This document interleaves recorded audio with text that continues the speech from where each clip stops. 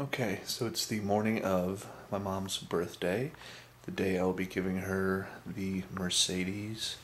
So I think my plan is I took these pictures of the car and I put them in this frame.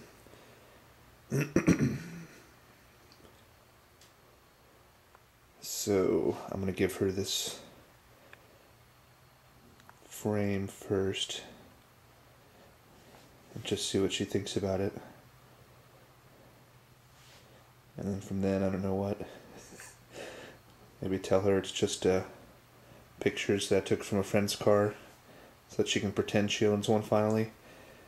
And then somehow get her out in the driveway.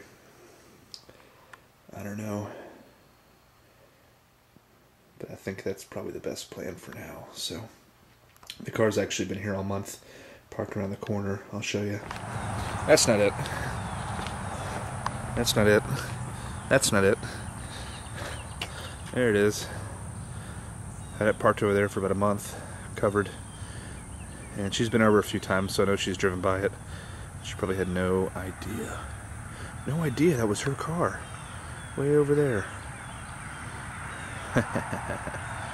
But tonight it happens.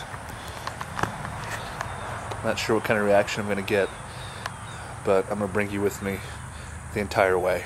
Okay, just washed it again for the last time at my house. Looks pretty shiny and clean. The interior actually cleaned up really nicely. Let's see if it's open. Yeah. So, whew, it's fucking hot.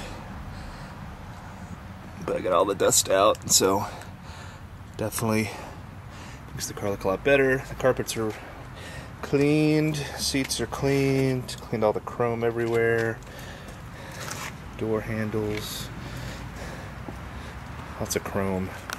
Hope you like chrome, Mom, because you're getting it. A face full of it, whether you like it or not. So, still haven't taken the top off. It's like a two-man job, so looking forward to getting that off one time.